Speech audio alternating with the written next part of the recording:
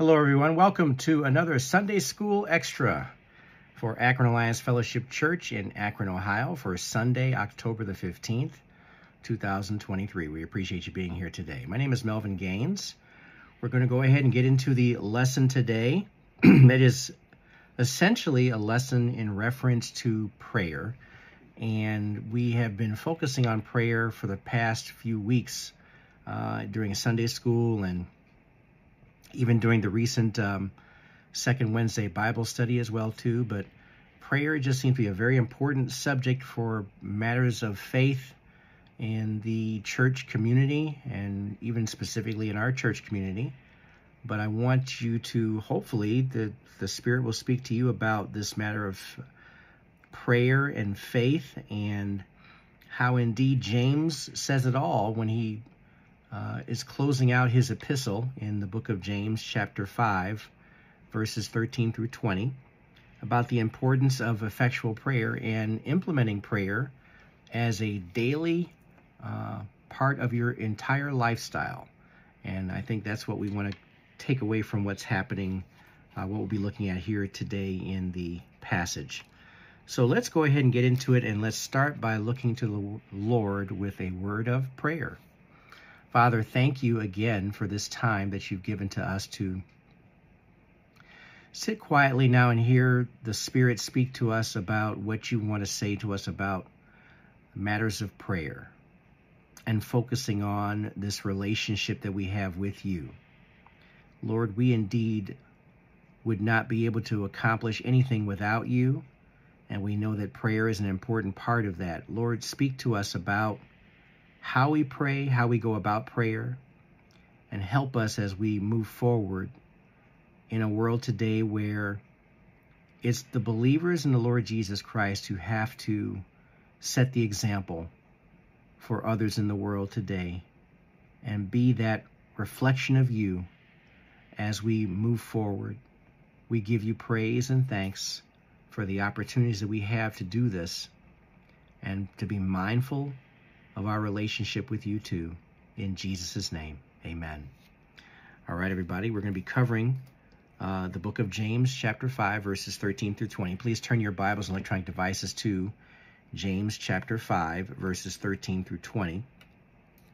This particular section in the epistle of James is going to be talking about where do we get genuine wisdom from. It comes from prayer. It comes from the words of God and praying to him as we have that understanding of who he is.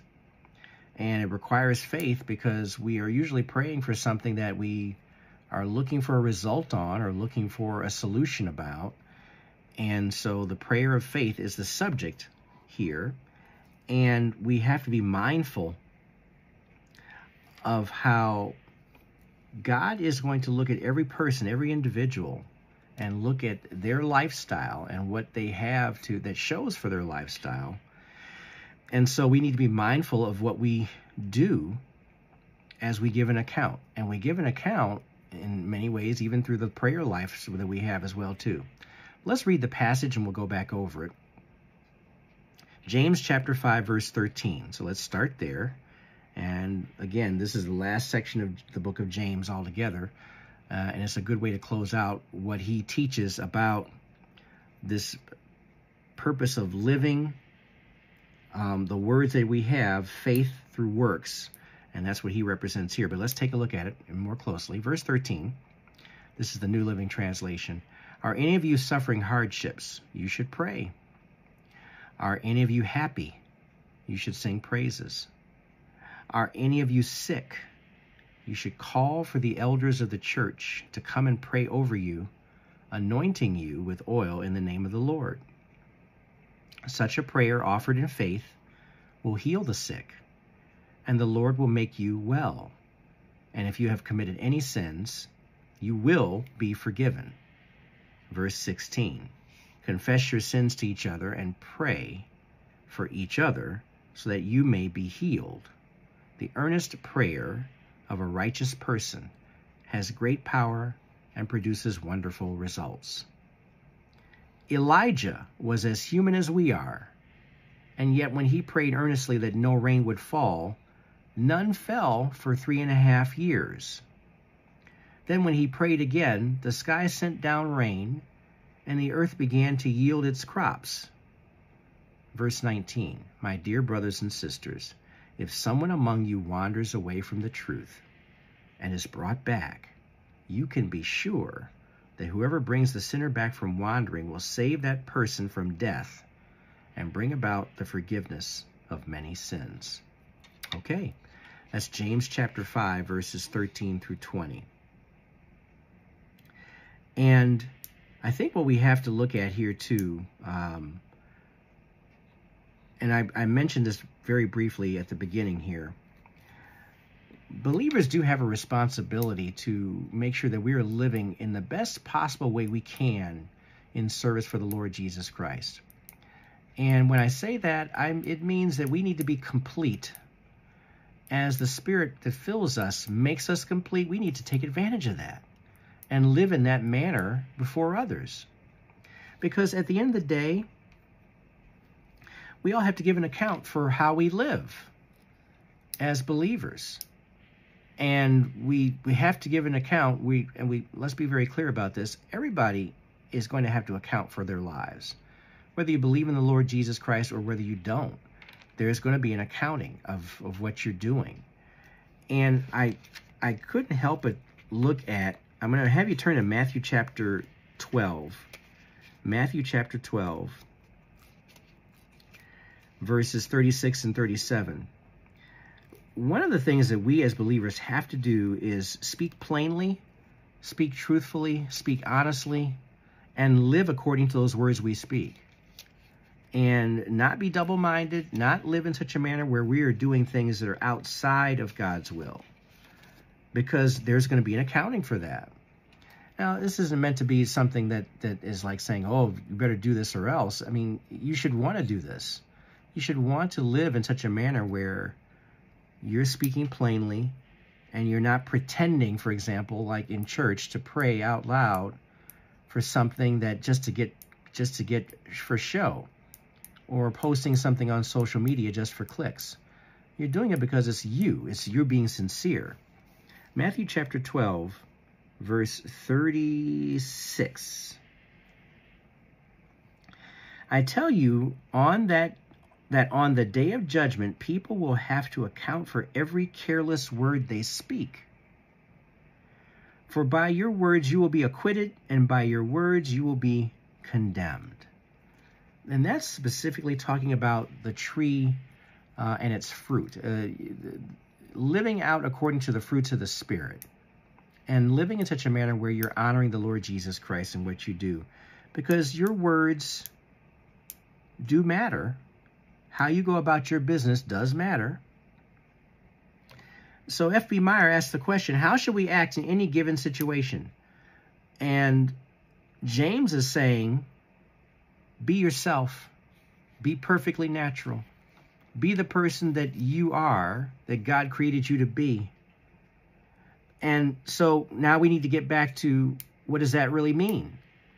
Well, it means to certainly take care of yourself, but also look after others.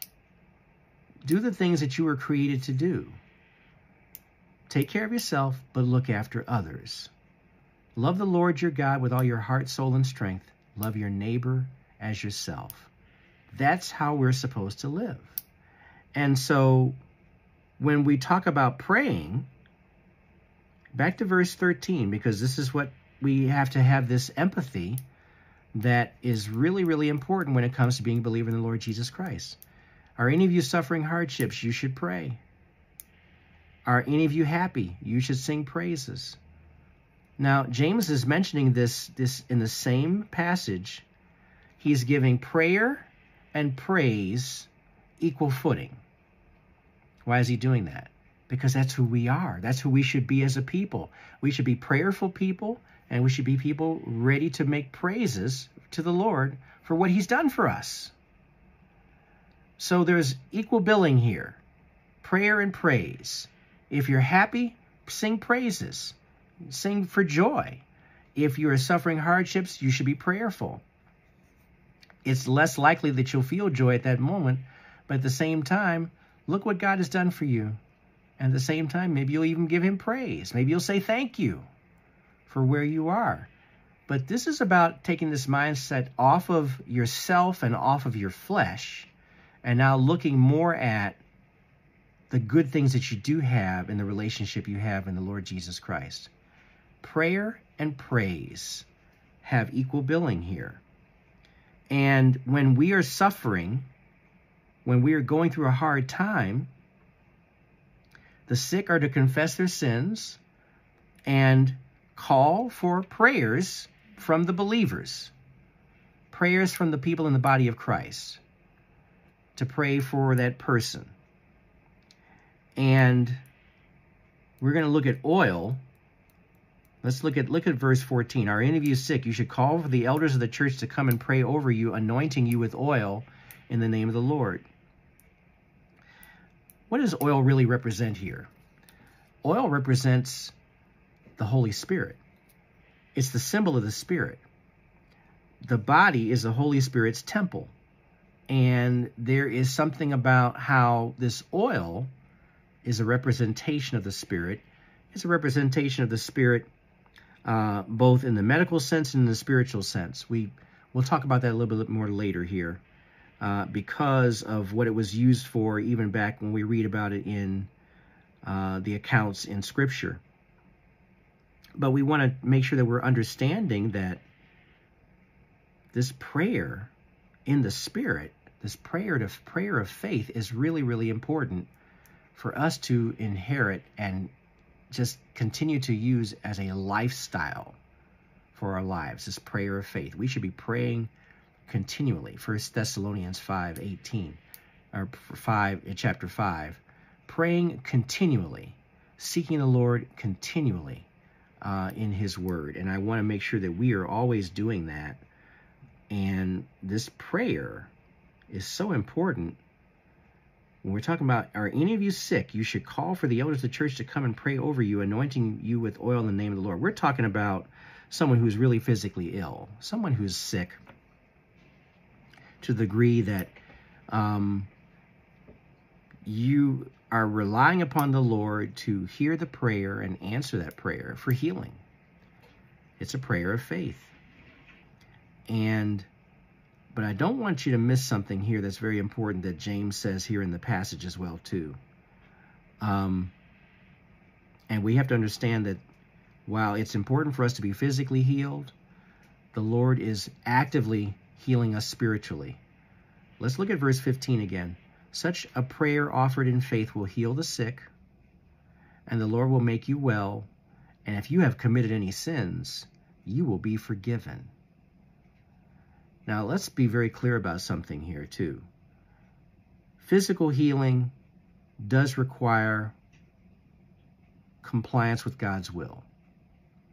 Spiritual healing is something he does instantaneously. If we commit sins and we acknowledge those sins and give them to the Lord, you will be forgiven. No ifs, ands, or buts about it. That's very clear, because that's the very nature of how we have fellowship with our Lord and Savior Jesus Christ. Sins will be forgiven immediately. Physical healing, it may take some time, and it has to be in accordance with God's will. But he's faithful. And when he says that the prayers of the righteous have great results, which we'll look at in verse 16, he means that. So all of our prayers are prayers of faith for healing or a change to some situation or circumstance in our lives.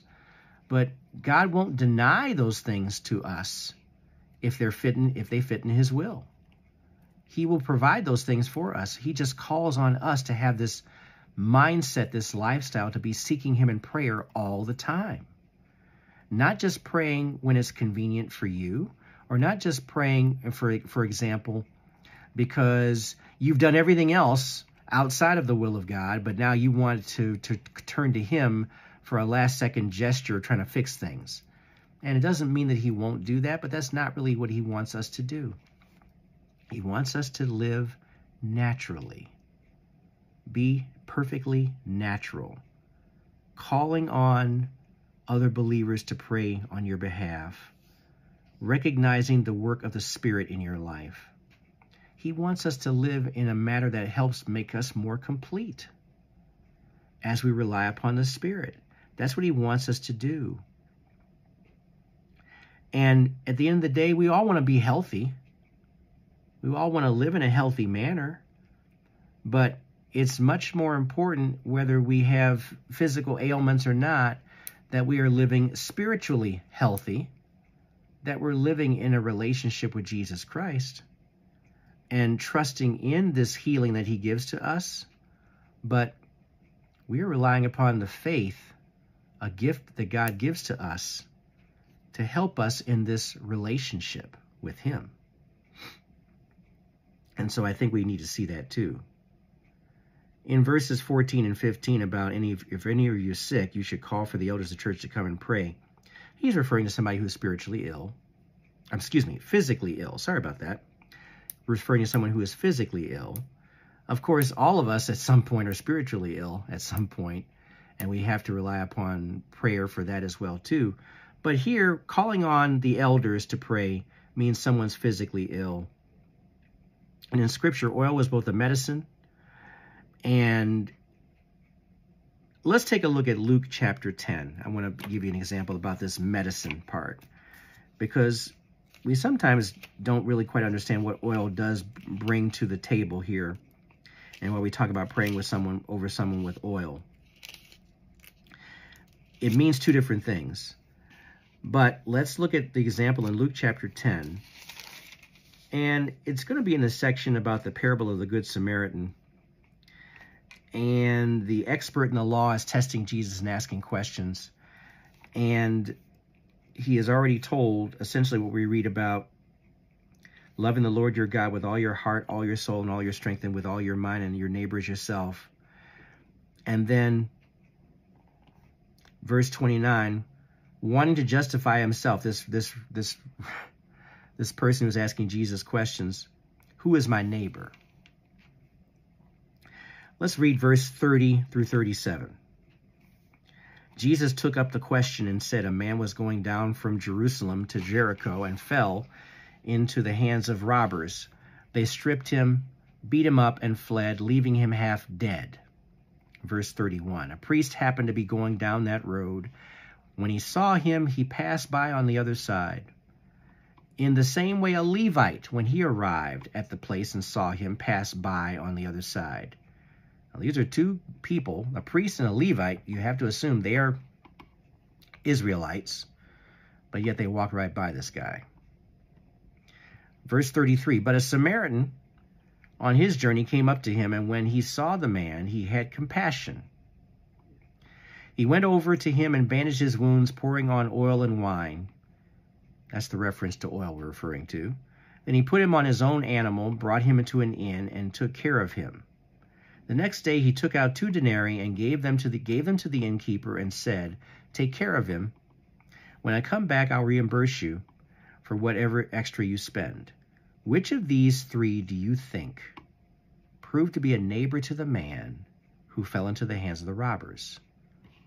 And the ruler said, the one who showed mercy to him, he said. Then Jesus told him, go and do the same. So we're seeing an example here of how oil was used to help take care of the wounds of the man who was beaten and left for dead.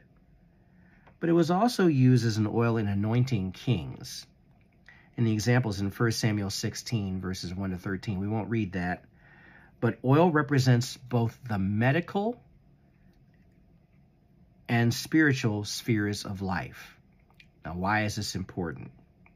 Christians are not to separate the two. We don't separate the physical and the spiritual.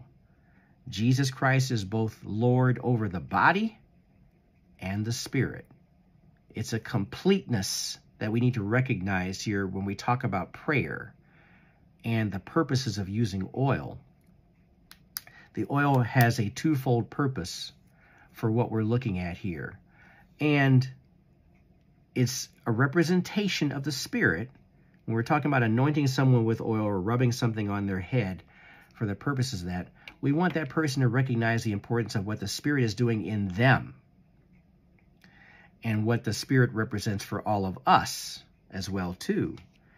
And so this prayer and this union of prayer, pray over them, anointing with oil in the name of the Lord. And look what it says again in verse 15. Back to James chapter 5, verse 15. Such a prayer offered in faith will heal the sick, and the Lord will make you well. And if you have committed any sins, you will be forgiven.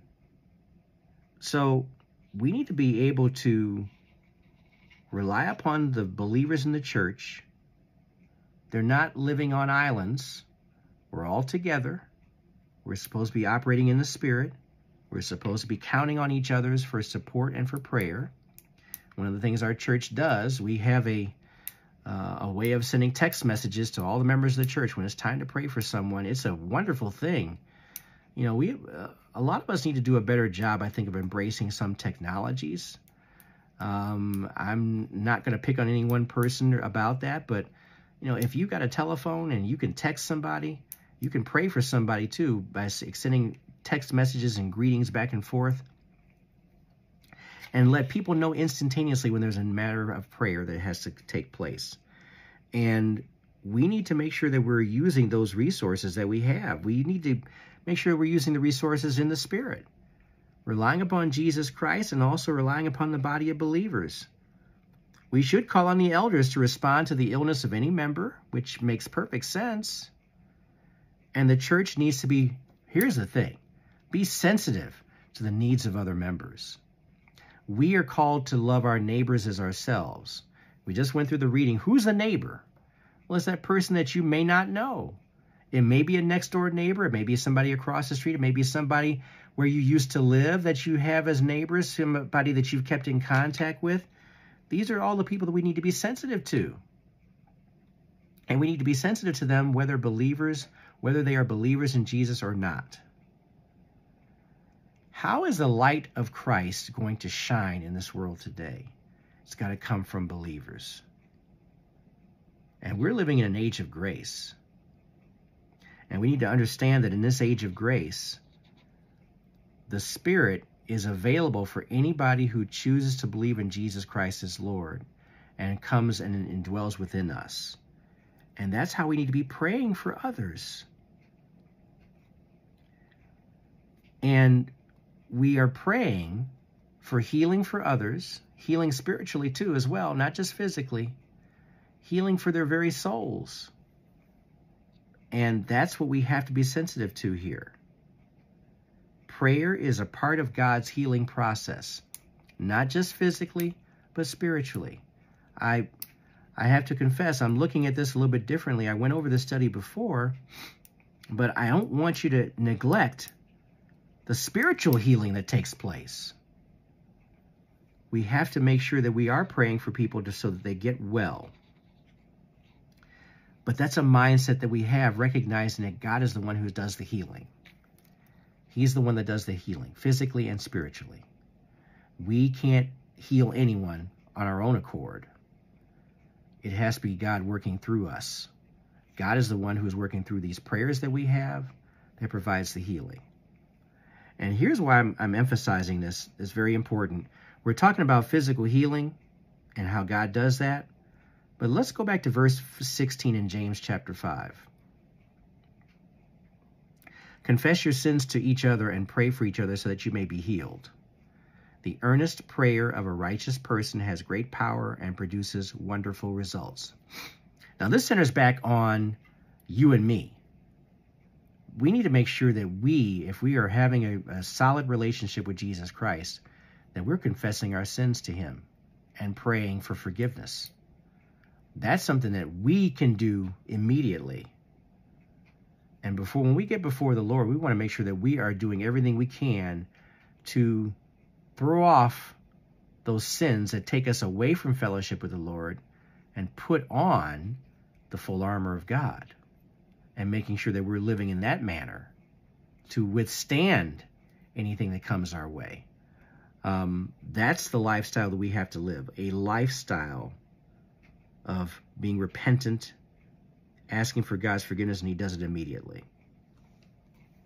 I'm emphasizing this because we have to make sure that we're understanding, yes, we can pray for others in the church, but we need to be praying for ourselves too. We need to have a mindset of repentance as well. And there are some comments here that are being made. If we've sinned against an individual, we have to ask him or her to forgive us. Is there somebody that you've done something to that you know isn't right, but you haven't made it right? You need to go to the person. Even if the person doesn't even realize what you're talking about, go to the person. Ask for forgiveness. If the sin has affected our church, we are to confess that openly, publicly, and making sure that others recognize that as well too. How do they know how to pray for you if you don't do those things? Not about telling all your business, but if you're sinning against someone and you know where the target is, you need to deal with that. And, humility is something that a lot of people lack. There are people who will never admit when they're wrong, when they've clearly done things wrong, but they won't admit it. Well, where is the humility in that? How do you think God sees that behavior? Go back to what I said earlier. Be perfectly natural. Don't be fake. Be natural. Live in such a manner where you're honoring the Lord Jesus Christ. And here's the thing. If we need loving support as we struggle with sin, confess the sin to those who are able to provide the support. In other words, get with people who will make you accountable, will help you with the accountability.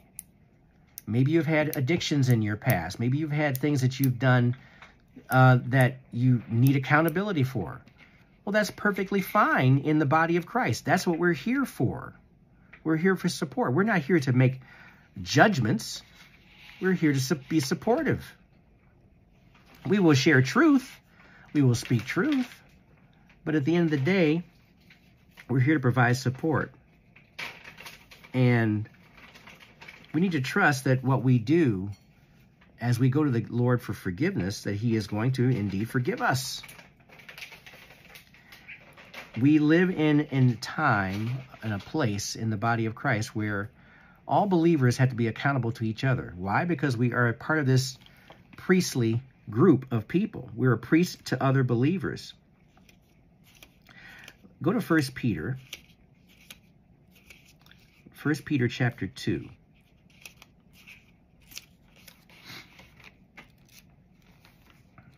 First Peter. This is literally after the book of James, by the way. Chapter 2.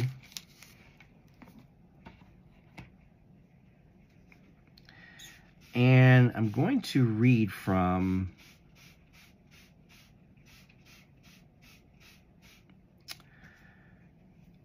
verse 9. 1 Peter 2, verse 9. But you are a chosen race, a royal priesthood, a holy nation, a people for his possession, so that you may proclaim the praises of the one who called you out of darkness into his marvelous light.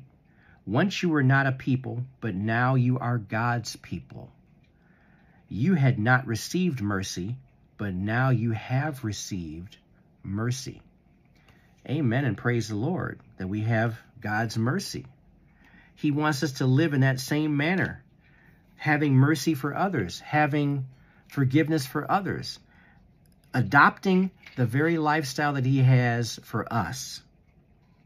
Because in Christ's kingdom, every believer is a priest to other believers.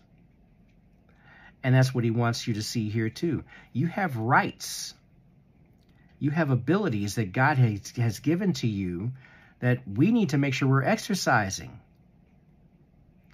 And we're not to neglect prayer. We're not to neglect others. We are to have a genuine concern for other people who profess to know God but are not living that way. And we'll get to that later in this passage, because we need to see and understand that because you have a responsibility. If you are a true believer in the Lord Jesus Christ, you are part of a royal priesthood. You are part of a holy nation. You are a group of people who has the power and the ability through prayer and believing and trusting in God, praying according to his will. You can do anything in Christ if those conditions are being met. But many of us abdicate our responsibility. We don't live that way. We don't think that way. We don't do that. We think very selfishly more often than we should. And I think that that's what we have to see here. And I love how even James tells us in this passage. Go to verse 17. This is really cool. If you really look at this for what it is, because you would think of Elijah as being this amazing, superhuman type of a person when we look at him in Scripture. That's not who he was at all. James chapter 5, verse 17. Elijah was as human as we are. And yet when he prayed earnestly that no rain would fall, none fell for 3.5 years. What a weatherman he was. And so verse 18, then when he prayed again, the sky sent down rain and the earth began to yield its crops. Now, what's the point I'm trying to make here? Prayer is powerful, but we have that ability. Elijah was as human as we are. He wasn't anybody special. He had ability because God gave it to him. He certainly spoke, on one hand, he was doing amazing things and speaking before the Lord, but on the other hand, he was terrified and running away from Jezebel. He was just like we are. We have failings. We have successes. We have moments where we are giving God praise. We have moments when we are not at our best. But yet, we have this amazing ability that we can do great things if we just go and use the abilities we have in prayer and maintain our relationship with the Lord Jesus Christ. And that's what we have to come back to. It's really a great teaching here. And we have a great resource of communion with God in prayer. Elijah is showing us this based upon the example that was given here. Prayer should never be a last resort. Prayer should never be a last resort. It's not something we do when all else fails. It doesn't work that way. Now, God can do whatever he desires to do. We know that God's power is much more greater than ours, infinitely greater. Let's just tell it like it is. So why are you not relying upon God's power all the time? Why would you wait until the last minute to pray for something as if it's an act of desperation? Acts of desperation typically don't work. God is waiting to see what your life can be in its completeness by praying to him in the beginning and through to the end, not just when you think you should pray. God wants us to pray continually. Continually. And that's what he is calling us to do. And I want to make sure that 1 Thessalonians 5:17 is to pray constantly. I think I said 5:18. But 5:18 does have application. Give thanks in everything, for this is God's will for you in Christ Jesus. So you give thanks while you're praying. And I want to make sure I quoted the verse properly, because it made me think about that while I was talking. But pray continually and give thanks while you're doing so. That's a lifestyle. That's a lifestyle for all of us. It's not often I get to correct something when I actually say it, but I'm glad I was able to do that. Elijah wasn't a superman. He was subject to the same passions as we are, but he prayed with passion. And that's the kind of prayer we need today. Prayers with passion. Every now and then I'll say, it's good to write down what to pray for. Make a journal, whether it's a written journal or electronic journal, whatever it is. But these are things that bring to mind the importance of certain situations, certain people, the lives that they're living. Praying for the lost. Make a list. Remembering those people in prayer all the time. This is why a prayer ministry is so important. This is why we've been emphasizing prayer now for quite some time. Because we don't always know quite who to pray for and how to pray for them. And you can pray on your own and make a list of names of people to pray for. But we also need to be praying as a community. That's what James is talking about right here. Come and pray over you. Call the elders of the church. Pray and confess your sins with one another. Pray for each other. That's community prayer.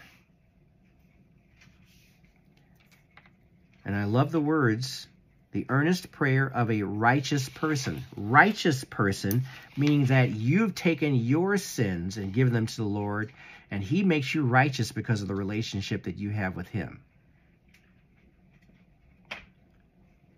But it starts with you and expands out to the body of believers. And let's get back to verse 19. A very important point here I want to make at the end here. Because when I talk about praying for those who don't know Jesus, they may profess they believe God, believe in who God is, but they don't necessarily believe in Jesus as Lord and Savior of their life. So verse 19, my dear brothers and sisters, if someone among you, James chapter 5, verse 19, my dear brothers and sisters, if someone among you wanders away from the truth and is brought back, you can be sure that whoever brings the sinner back from wandering will save that person from death and bring about the forgiveness of many sins. What are we talking about here? People who have fallen away. People who have wandered from the truth. It may be a believer who's fallen into sin, but we need to be careful not to assume that every person who talks about God is a believer in Jesus, a complete believer in Jesus as Lord and Savior. It may refer to both.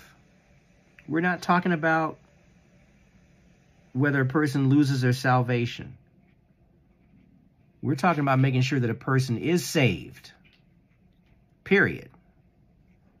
Praying for that person to return, fall away from those things that the flesh is making them do. We're making this effort here talking about praying, taking your sins and confessing to the church, confessing to one another.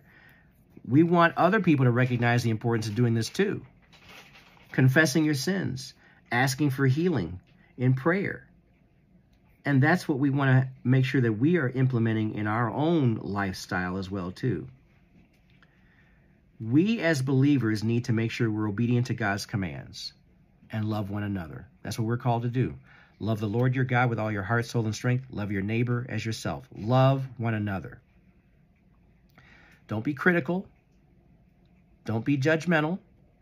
Speak the truth in love. Pray for those people who are in trouble, who need to repent. James is telling Christians here in verses 19 and 20 to help backsliders return to God. Pray for the person, act in love, and that will be what God will respond to those prayers. The Spirit will do the work to make sure that person has an impact and returns directly back to God. And that's what we want to emphasize here. We have to be the example of heaven on earth as believers in Jesus Christ. James is telling us this, the prayer of faith. Be the example of heaven on earth. We want to draw people to Christ through our love for God, our love for each other. That's why prayer is important, though. in order for us to be at our best and live day by day in Christ, we need to be prayerful day after day in Christ in what we're doing. I hope you can see this. God's word is not merely something we just read about or think about, but something we do. That's right. Faith without works is dead. We have to live it out. We have to act it out. We have to seek the Lord each day. He wants us to do these things. He wants us to be in effectual prayer. He wants us to seek him. And I love how James says at the end, wandering, bringing the sinner back from wandering saves that person from death. Saves them from death because we have to make an assumption here that we don't want anybody to die spiritually. They're going to die physically one day, no question, right? But forgiveness of sins comes from what? Repentance. And even others observing a person coming from that place will get them to think about where they are in Christ. And more sins will be forgiven because they repent and turn to the Lord. All good things happen when we're praying this way. We want to bring sinners back. We want to get sinners to take this thing about faith seriously. Faith in Jesus Christ. Be natural. When you're sick, when you're having hardship, you pray. If you're happy, you sing praises. You say thank you. God has to teach us this lifestyle. We have to have the desire to live it and serve him in this manner. I hope you can see this. Let's pray. Lord, thank you again for your presence. Thank you for the teaching of how we are to live in the Spirit, how we are to pray as believers, how we're to think outside of ourselves and rely upon you. We thank you for showing us how much you love us because you forgive us instantaneously when we turn and give our sins to you. Lord, we thank you for the lessons that you have taught us here about the importance of prayer and coming to you as we are. Not in some fake way, but to be genuine. And we thank you. We ask all these things in Jesus' name. Amen. Thank you for joining me for this Sunday School Extra for Sunday, October the 15th, 2023. God bless you. Take care of yourselves. We'll see you next time.